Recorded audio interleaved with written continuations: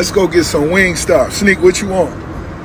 Shit, I want to get me some lemon pepper. I want drums only. I know you with that wing shit. I want drums only. Kesey, what you want? Medium flats. What? Flats, Lex, what we eating? Wingstop. Yo, what to do, YouTube? It's your boy Spray Paint back at you with another video, man. The other half of it's time for that Coach for the Street podcast. Smash that like button, hit the notification bell, because we on our way to 100K subscribers, man. So y'all know what's been trending.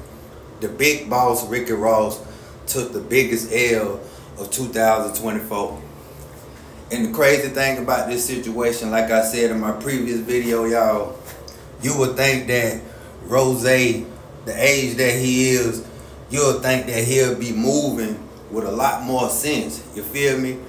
Now, when I watched the show in Vancouver, Canada, I seen the show was slick dry. You feel me?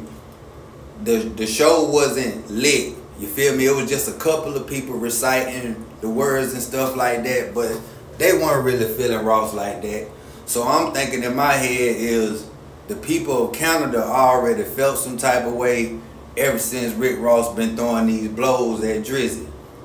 Now, I'm going to say this. Rick Ross offered his team that took a beat down for him some Wingstop, bro. Out of all things, man, he offered these niggas some Wingstop after they went out there and got their head pounded on. You seen one was knocked out, who Tia Kemp was calling whoever his name, Queese or whatever. They did him dirty. They left him for dead. You feel me? Big boy, about 3 niggas got on his head. He couldn't really do too much. But the moral of the story is, Rick Ross, you put your team in jeopardy. You feel me? You was the cause of them getting beat like that. Because, for one thing, you shouldn't have went out there to Canada to perform Not Like Us. You should have kept your original setting with all your music. Why would you go out there to Canada to play Kendrick's music?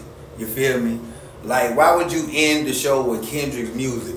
You should have knew that song was going to excite a ride or somebody was going to get papped out. And you see what happened. Your men took a beat down. And the crazy thing about it, much as you call Drake a white boy, majority of them dudes that was out there in the crowd, like I said, bro, they was beige and white. I probably only seen one brown skinned guy. But all of them dudes was out there, they looked like they was white. You feel me? And they was applying that pressure. They was applying that pressure, and you was walking on your tiptoes because you was scared. You really thought that them boys was gonna wishbone crush you from every angle, which they could have did it, you know what I mean? But instead, they took it out on your entourage. Your entourage caught the worst beat down that I ever seen 2024. Like, I ain't seen no security get beat like that ever.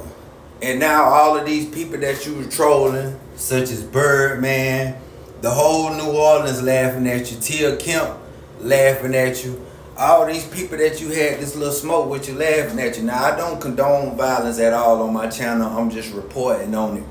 But it's sad to say that Rick Ross, you was the cause of your boys catching that ultimate beatdown by some beige dudes. And for you to, after the situation, for you to go put it on your story, putting the camera on everybody, asking everybody what they want something to eat. Bruh, you mean to tell me after them niggas catching cartoon knots, getting beat up by all these different people, all you got to offer is some Wingstop or a bottle of Bel Air?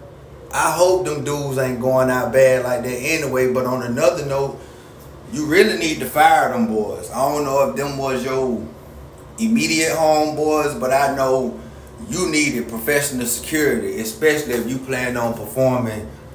I mean, not performing, especially if you trying to play Not Like Us in Canada. That's just common sense.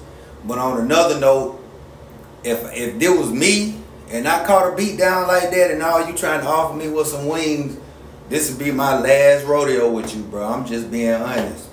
But y'all get in the comments and let me know how y'all feel about it, bro. How you feel about Rick Ross offering his security team some Wingstop after them boys just got cartoon knots on their head, man. Y'all know what it is. The other half of it's time for that Coaching for the Street.